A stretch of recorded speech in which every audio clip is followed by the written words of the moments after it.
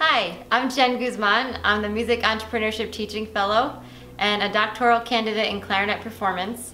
And we're here today at our music store. And this is my husband, Tony Barrette. Hi, I'm Tony. I am an alumni. I finished my master's in classical saxophone back in 2013. I'm also adjunct faculty in woodwind repair at UNT and a co-owner of TB Winds.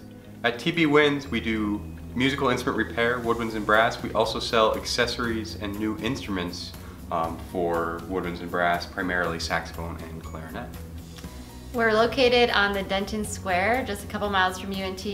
And the entrepreneurship program really helped to get this program from an idea to a brick and mortar location and to help us grow. So through the entrepreneurship program, we learned about Stoke, which is a new business incubator in town, and we got a mentor there who helped us at the opening to say, your financials look good, this is a viable idea, you've done the research, you should open your doors, which we really needed to actually make that leap to make it happen.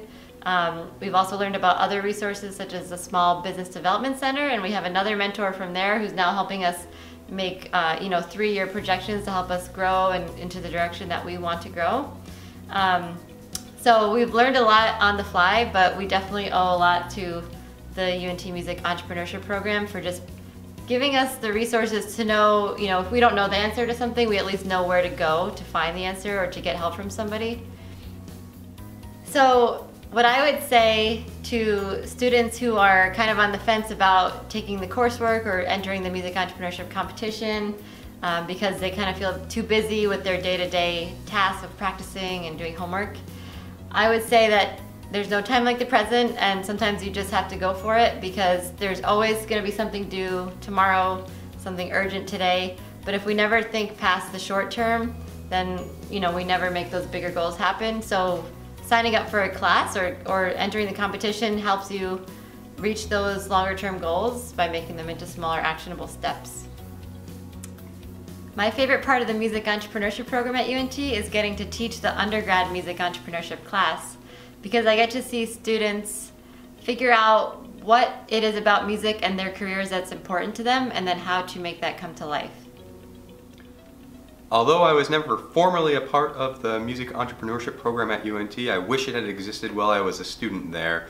And because of Jen's role and level of activeness in the program, we've been able to have a formal business plan. We've been able to reach out to so many different resources that I wouldn't have had a clue about. I've opened my own repair shop before in Boston, and I was working as a sole proprietor before doing just repair in Denton.